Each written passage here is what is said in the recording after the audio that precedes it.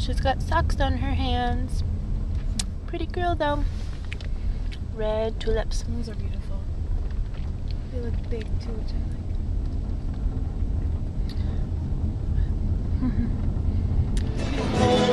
like. You're missing out, Rye. Corn dogs. This guy over there's got one. See him in the black hoodie under the root beer float sign? Giant corn dog.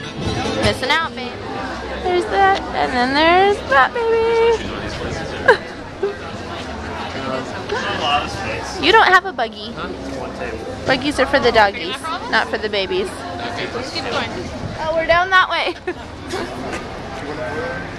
See her face. Bye to the street fair. Aren't they pretty? Woo!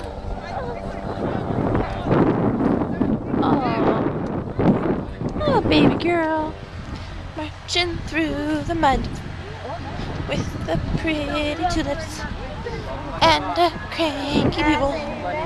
Doody doody doody. Let me see you. No.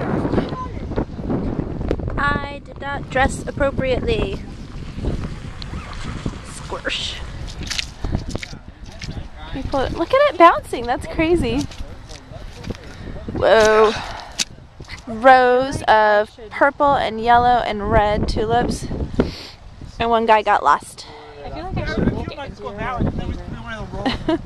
Pluck the imperfection from the daffodil, I mean the tulip fields. Plus then I get a flower. It's a win-win. I think it's also illegal. This is what happens to the daffodil for being different. Somebody took it out for not assimilating with the masses. Poor thing. This is like the petting zoo part of the petting tulips. We saw the tulips in the semi-wild. Get the bean. When do we get to eat the tulips? Is that what you do?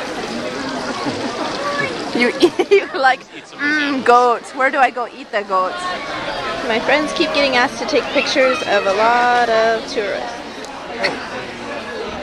What can we get for him though? How much would you sell him for?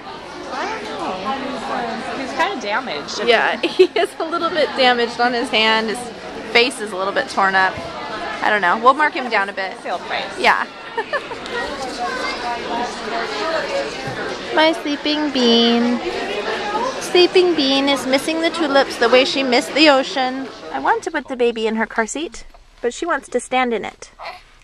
She doesn't want to sit down. Bend, bend.